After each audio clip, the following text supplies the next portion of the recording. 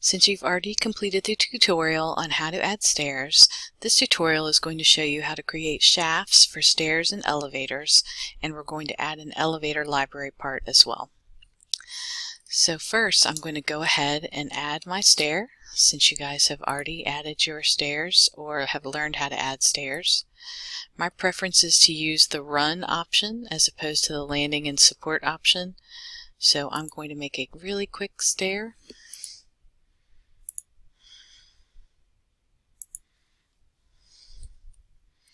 And then I'm going to move it into the space where I know the stair is in my project. Ideally we want to get a little more precise than this, but since we're focusing on shafts, we're not going to worry about that in this particular instance. I've completed my stair and I can look at it in section as well. So what I want to do is I want to go to View, Tile Views, and see the impact in both section and in plan when I add my shaft for my stair. So I'm going to stay on the Architecture tab, and farther over to the right we have these different options for putting openings in our walls and in our roofs. So we can have an opening by face, which we can use for roofs. We have a shaft, which is what we're going to use today. A wall opening, which is when we have a cased opening, which would be maybe an opening higher up in a wall, kind of like an interior window between maybe a kitchen and a dining room. We can also use this for a cased opening, which is going to be an opening between two rooms that doesn't have a door in it. Vertical openings, and then dormer openings. But again, today we're going to work on shaft. So we click on shaft, and it uses the sketch tool, as we've seen before, in order to create the opening. Since I have a pretty simple stair, I'm just going to use the rectangular tool in order to create my shaft.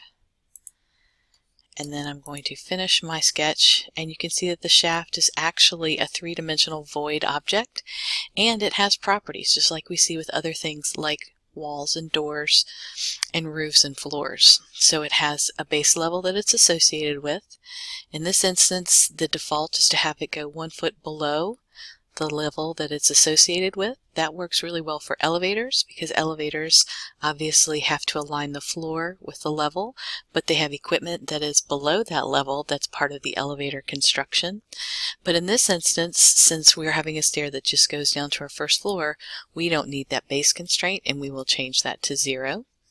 You also notice that it has an unconnected height of 20 feet. So when I got rid of that base constraint, it moved it up another foot so that the overall shaft was 20 feet.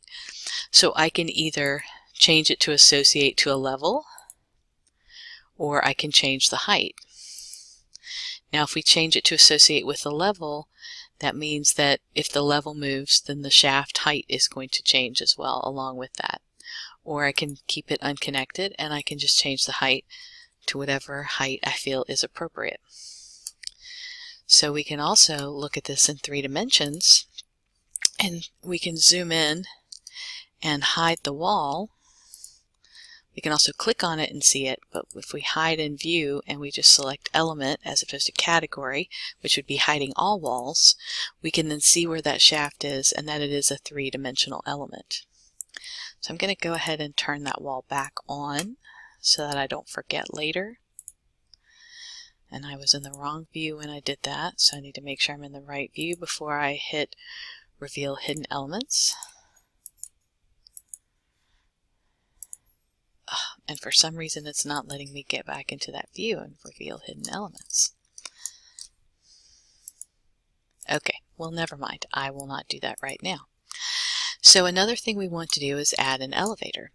An elevator is a library part that typically does not come in the library that loads in with Revit, so we want to go online and get a library part that we're going to download and then open in Revit. So we go to the internet, and we can either go to BIM Object, which is Autodesk's library part website, and it is sometimes a bit overwhelming because when you type in the word elevator, lots of different things come up, and not all of them are elevators specifically, but they might relate to elevators.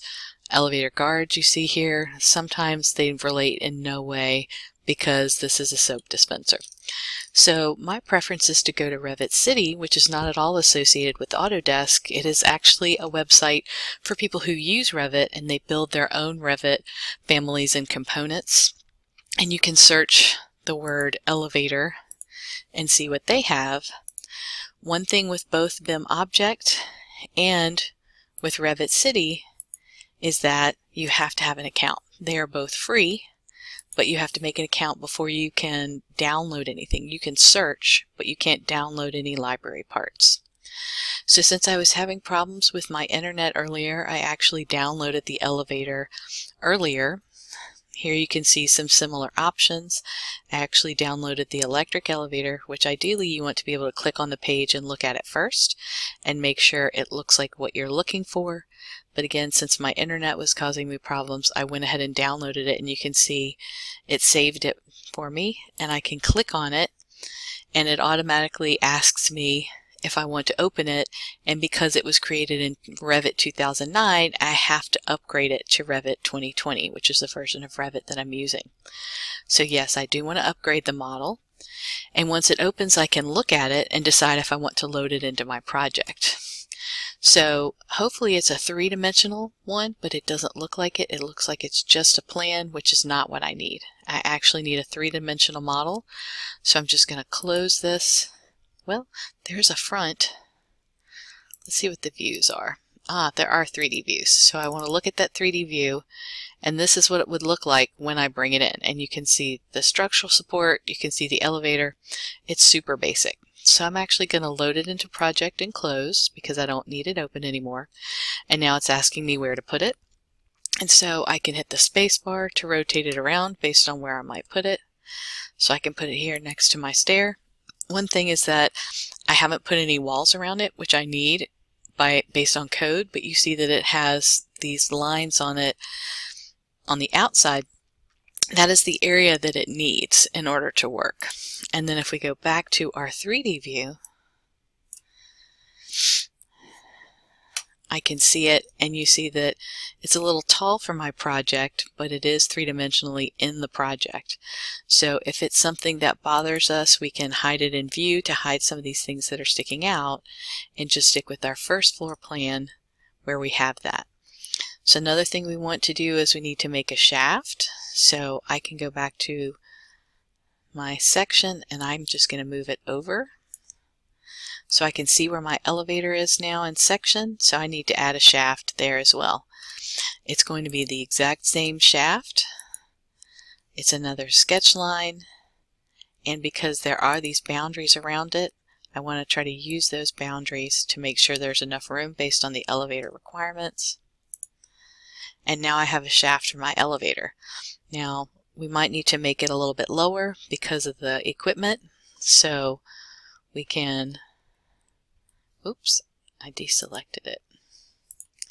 So if I accidentally unselect it, I can also, remember, use my grips, and if I go from left to right, everything that I just encompass gets selected, and I can go up to the filter tool here, and I can uncheck everything, and I can specifically check special equipment, which is that elevator, or I can specifically check shaft openings. And then I can edit that shaft opening. I can have it connected up to top of roof, and I can make that base offset -3 feet so that it goes down even further. And then again, if I look in my 3D view, I can see the shaft for that as well. So there are two shafts, one for the stair and one for the elevator. So play with elevators and with shafts, and you can play with some of the other openings as well and see how they can help you realize your project ideas in Revit.